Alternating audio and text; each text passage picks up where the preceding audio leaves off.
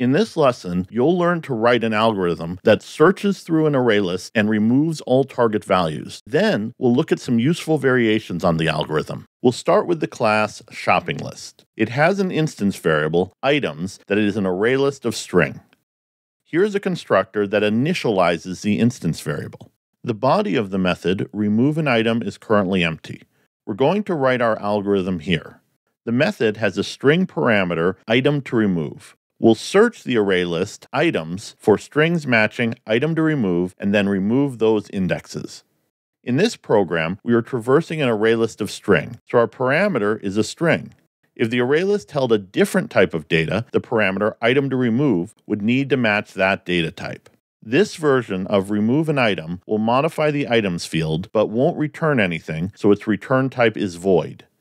We will start by writing a for loop to go through each index in the array list. Normally, when we traverse an array list, we start at the beginning and go to the end. However, when an item is removed from an array list, everything after it slides down and the indexes are reassigned. This can result in skipping over an element when the previous one is removed.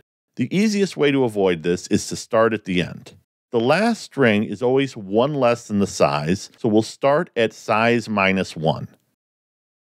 The first index will be index 0, so we want to continue as long as I is greater than or equal to 0. After each cycle of the loop, we'll decrease I by 1. Inside the body of the loop, we create an if statement.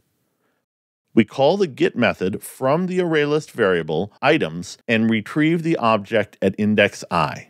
How we proceed from here depends on what type of objects the ArrayList holds. This ArrayList will retrieve a string object, so we'll use the equals method from the string class to compare it. All object types have an equals method, but they don't all work the way we want. In the case of the string class, the equal method works properly.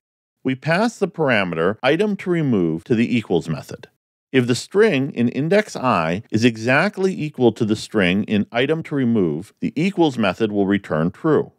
The equals method also compares capitalization, so if you don't care about the capitalization, use the equals ignore case method instead. If this were an array list of integers or doubles, we could use the comparison operators such as greater than, less than, double equals, etc. If the object at index I matches the object in the parameter item to remove, then we want to remove that object. We call the remove method from the items variable and pass it the value of I. This will cause it to remove the object in the index at the current value of I. All the objects after it will slide down into the empty space and have their indexes renumbered. Now let's look at a variation of this algorithm. Let's say we wanted to keep track of how many objects we remove from the array list and return that value. First, we change the return type from void to int. Next, we create a count variable and start it out at 0. Every time we remove an object, we increment count by 1. Finally, after the for loop completes, we return count. Next, let's modify the algorithm to search for partial matches. For example, if a string in the items array list is hot dogs and item to remove is a dog, that would be considered a match. To do this, we will replace the equals method with the contains method. An alternative way to do this is to use the index of method and check if it returns a value that is not equal to -1. A value other than -1 indicates that item to remove is somewhere inside the string at index I. Finally, let's modify the algorithm to return an array list containing all of the removed values. We change the return type to ArrayList of string.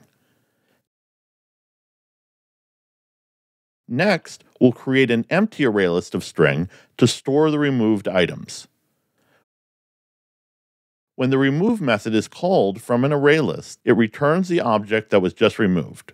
Right now, we aren't doing anything with that returned object. Let's store it in a string called temp removed. If instead of being an array list of string, items were, for instance, an array list of double, then temp removed would be a double variable. Now we'll call the add method from the removed items variable and pass it temp removed so it gets added to the end. Finally, we return the removed items array list. We still have the count variable, even though we are no longer using it. If you want to learn more, click on the thumbnail for the next video. Otherwise, check out the full Java playlist.